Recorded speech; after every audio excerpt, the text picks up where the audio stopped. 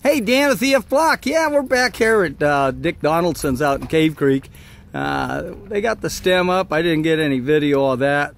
I was actually up in Taos, New Mexico training some guys, but stem's up, plumber's in here, we're rocking and rolling. Dick, you're really moving along here.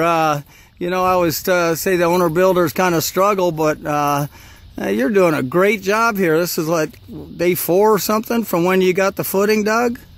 Yes, yeah, the permit, we got the 18th and started as quick as we could, and they'll be pouring the floors next Wednesday. Super, super. Yeah, I can see the stem come out really nice, and you're going to pour about 8 inches down from the top, I guess, isn't it? 7. 7 inches. And Lone Mountain, again, they're going to pour the concrete. I can't say enough about Lone Mountain. There's not one shim in this block. All we did was just stack it up and put in the horizontal rebar and then get the inspection and throw the grout in. Well, Dick, you're doing a great job here, bud. I really appreciate it. You like working with the block? I do. You guys are great too, so well, super. It's all working out. Well, super. Well, thanks a lot, Dick. Hey, again, you guys know the drill.